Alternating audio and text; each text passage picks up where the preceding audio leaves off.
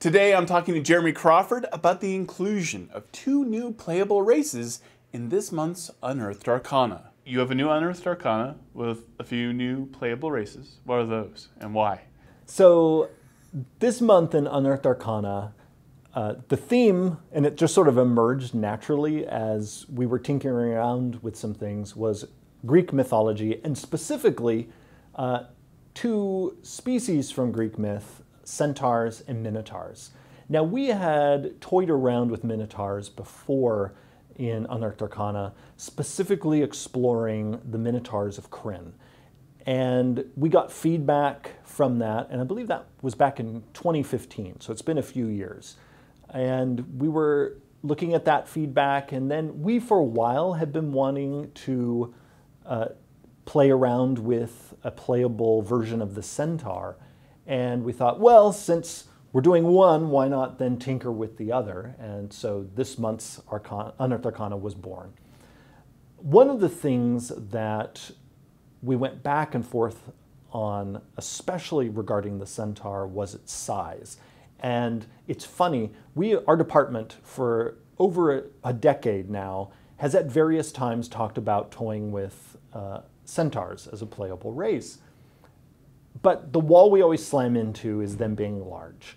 And I say that's a wall because as soon as a player character is large all the time, this introduces a number of issues for the system. Not unsolvable, but some real issues. For instance, there are a number of paladin abilities and spells that radiate out from somebody. As soon as you are large or larger, the effective scope of those abilities just got bigger.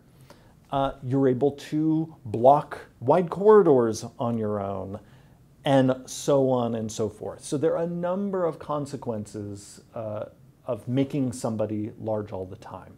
We are fine with making you large part of the time. It's like we have spells like Enlarge that, for a little bit of time, you get to be bigger and enjoy the benefits and sometimes the downsides of being larger than small or medium.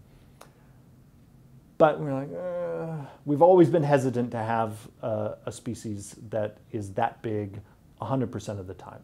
We realized, working on the Centaur, that in many ways this is a false problem, because, and this is how nerdy we are. We were studying some images that we've done in the past of Centaurs.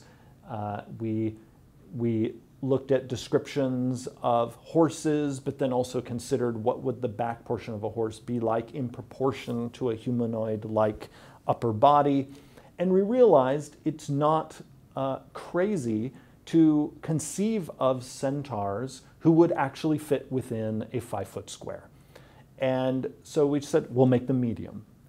Because even though our monster centaurs in the monster manual are large, whenever we make the playable version of something, we're always making the version that is archetypal for a player character. We're not saying every member of this species is exactly like this. So really all we're saying in this Unearthed Arcana is, even though there are centaurs who are large, if you're playing one who's medium. So you're a little smaller for a centaur, but you get to gallop around with a speed of 40 feet. That is also related to an interesting problem that we pondered when coming up with the Centaur, and that is, how the heck does a Centaur climb a ladder? And we went through various versions of rules for a person with that anatomy trying to make their way up and down something like a ladder. We settled on a pretty simple rule, expanding upon how climbing already works in the game, where for any character, climbing costs you 1 extra foot of movement for each foot you climb. Well, for the 4-horsed centaur, each foot you climb costs you 4 extra feet of movement. And so we just assumed you will somehow make it work. The DMs, of course, might decide there are certain climbs that are just impossible for a centaur. Centaurs also have sort of a charge ability. They have a natural knack for survival, so they have proficiency in the survival skill. And that's there partly because their story is that they have a strong connection with nature. And that's something we also talk about them in the monster manual. Now the Minotaur, that's in many ways kind of the bonus bit, revision of what we did before. They're similar to the Centaur in not only being from Greek myth, but also their monster manual cousins are large, whereas the playable versions are medium. Now we also had done that originally because that was appropriate for Kryn Minotaurs. This time the Minotaurs we're presenting are not specifically tied to Kryn, although they certainly work for Kryn Minotaurs. We decided we wanted to broaden it a little bit so it would work really for any world where you want to play a Minotaur who has not been warped by the demonic influence of the demon lord Baphomet. Because the story for monstrous Minotaurs is they are really the product of the demon lord Baphomet, and they have a savagery because of that demonic connection. The Minotaurs that we're presenting here are a people like any other who they can make their own moral decisions and whatnot. They're not in the shadow of Baphomet. People will see we've tweaked some things in the Minotaur since the last time. Most of it really various refinements. One thing that readers will notice is that in both the Minotaur and in the Centaur, we're experimenting with a new racial trait called hybrid nature. And for the first time ever, we are introducing these people who have two creature types. Up till now, all of the peoples whom you can play in the game are of one creature type.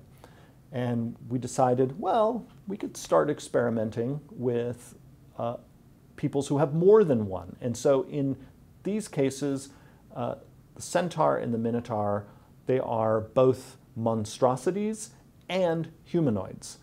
And then the rule associated with that is if an effect in the game can affect either of your creature types, then it can affect you.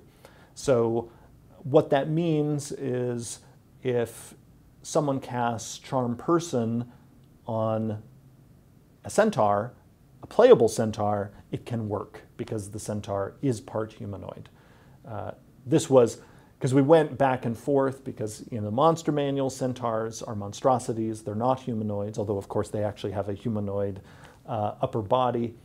And so we not only wanted to solve this from a storytelling perspective, but also from a game mechanics perspective.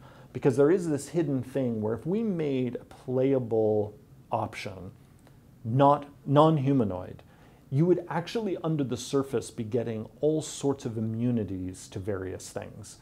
Because there are a lot of spells and other effects in the game that only work on humanoids or only work on humanoids and beasts. So if a person wandered in, it's like, hey, I'm a monstrosity, then you essentially then bam, you're immune to all sorts of things. So we also needed to solve that because that could end up being a disruptive bit of power for a player character. Thank you, Jeremy Crawford, for being on the show. You can play test both the Centaur and the Minotaur on dndbeyond.com. I'm Todd Kenrick. Thank you for watching.